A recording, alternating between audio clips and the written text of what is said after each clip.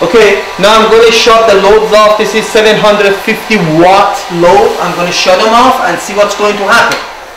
As soon as I shut them off, the first thing that is going to happen, the extra power that we are generating is start charging the battery. When the battery gets charged up, if you take a look at right in here, the more the battery getting charged up, we have extra power, and then it's going to start dumping out to the dump load that we do have. Again, all of this is a resistive load. It's better you use the resistive load, not some sort of the motor or inductive or capacitive load. Now we can, I do believe that we are done. Let's just go through details of this dump load, how this dump load does work. The dump load that we will take a look at inside this box, I do have 4 relay. I have 5 load. The first load doesn't need a relay. It's all the time there. The minute that you hit to the 14 volt, the SCR is start turning them on. But the other 4 relay be controlled with this Morningstar relay controller that I programmed them. The first one is going to come up at 14.2 volt, and it will goes off when the voltage reach to the 13.9 volt. Second relay is going to come up at 14.4 volt, and it will goes off when the voltage get to the 14.1 volt. This is off, this is on. I do have all of those information in here too, in case if you want to take a look at them. I thought I put them right in here somewhere. It shows you the range. It doesn't show the voltage. It does not show us the voltage range. I might add that one later on.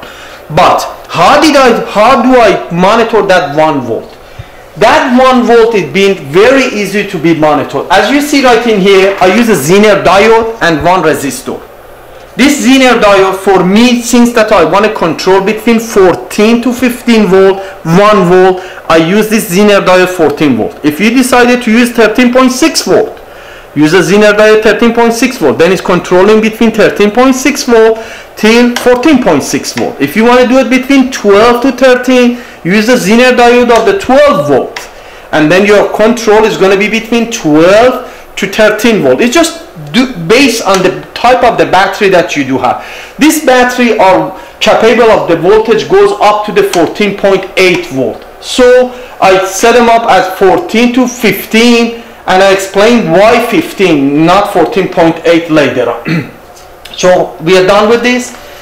Now this relay, that 1 volt that I do have right in here being generated, it goes to the input of this relay. This relay made by the Absolute process instrument. Can you show this thing? That is triggering the SCR to come on, and how often to coming on and how long to stay on. So this relay, I bought this relay through the internet. You can buy them as you see the name right in here. These are, I bought them, I think each one was about $15 to $60. I bought 2 of them. The heart of the system is going to be this SCR right in here. This SCR is 2 SCR in 2 different directions that you can take care of the whole full cycle, positive and negative cycle, and the rating on it is going to be 240 volt and 45 amps. So I can use this system right in here for the load up to the 10,000 watt. I just need 5,500 watt. So I bought this one again through the internet for $100 too. It's working very good. You need to elaborate a little more how these 2 SCR that they are in a parallel and install inside this metal box and above this heat sink, they've been driven. To driving those SCR, we have to drive the gate of them with a current source. We actually monitoring the voltage of the battery, and in this scenario our dump load be monitored with one of the 2 battery, not both of them. I just monitor one of the 2 battery voltages. When the voltage get between 14 to 15, I need to have a piece of equipment to change the voltage to the current and drive the gate of the SCR. It's going to be the relay that is inside this box. I showed to you guys before, but I do have another one of them right in here. Is this relay. This relay is translating the 1 volt that I do have, 0 to 1 volt, to the 1 to 1 milliamp till 20 milliamp with a voltage somewhere around 18 volt, and is applying them to the gate of the SCR. So if I do have 1 volt extra, it means I am very close to the 15 volt battery voltages. This is going to put a 20 milliamp current out with the 18 volt and causing the SCR to be completely on. And during that period, I'm dumping about 5500 watts. And the less voltages that I'm going to have in the input of this relay, the less current is going to put out in the output of the relay, so the SCR is going to stay on a shorter period of the time. Again, that is very important to mention. For the dump load, I just monitor one battery, not both of them. So dumping the load is happening right after both battery got fully charged and the voltage of the battery start raising above 14 volt. That will be translated to the current, and the current is going to driven the SCR, and SCR start dumping the load. So turning on the dump load, the voltage of the battery must be above 4.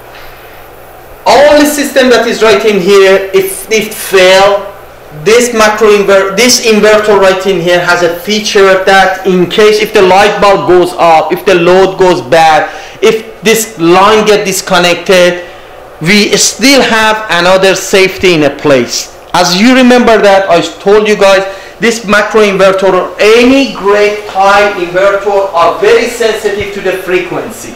The minute that you can set the threshold, what threshold do you want it to? The minute that the voltage goes 2 volt, in this scenario is 2 volt because this is a 24 volt system, is 2 volt. If it was 12 volt system is 1 volt, if it's 48 volt system is 4 volt. When you set up your threshold for that voltage, for instance you set it up at 28 volt.